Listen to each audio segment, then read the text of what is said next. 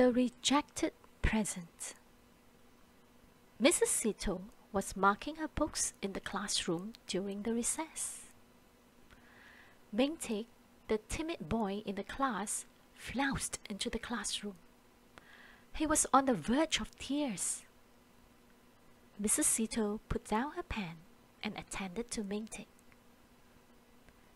"Tell me what had happened," Mrs. Sito said gently to Ming-Tic. Ming-Tic sobbed and told Mrs. Sito that other children teased him and called him names. Mrs. Sito smiled and asked Ming-Tic a question.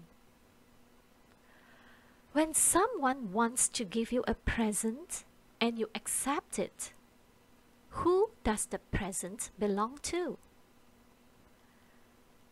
Although Ming-Tic could not make any connection between the question asked and his situation, he answered obediently, "The present belonged to me, of course."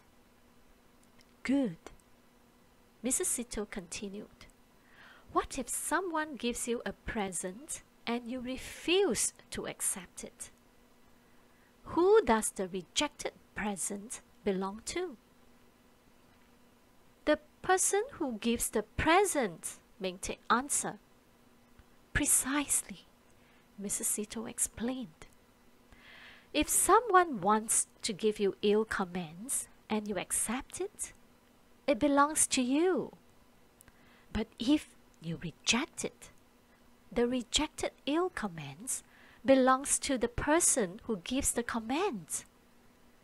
Ming-Tic felt much better, for he had decided to reject others' ill comment.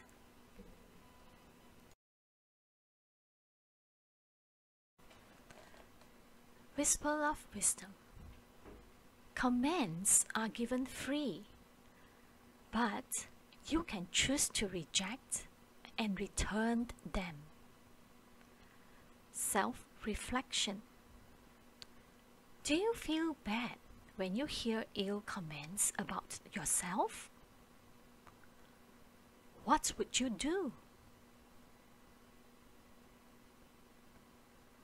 Do you pass comments to others often?